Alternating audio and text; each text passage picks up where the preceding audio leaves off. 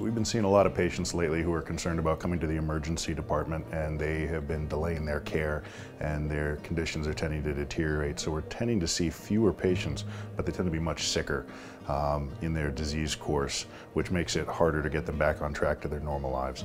So we prefer that patients, if they think they're having a medical emergency, contact us or discuss it with their primary doctor and come in for help sooner rather than later. And we'll ensure that they don't get exposed to anyone with COVID symptoms while they're here in the department.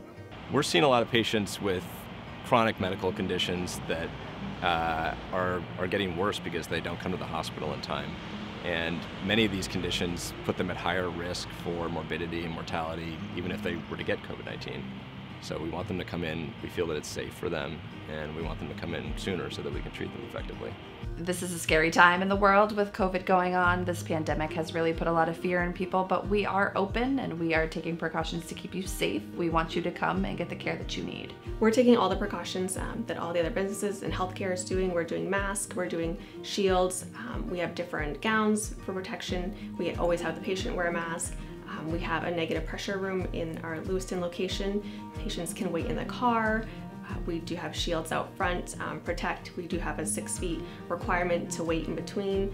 It's also a fairly large facility, so our rooms are spaced out. People aren't crossing each other in the hallways.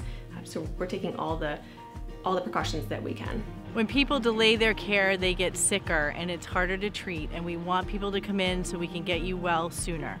We've seen patients who are waiting far too long before they get in here, and it's creating a much more serious illness than it needed to be. All of the staff have the PPE they need to protect themselves and to protect you.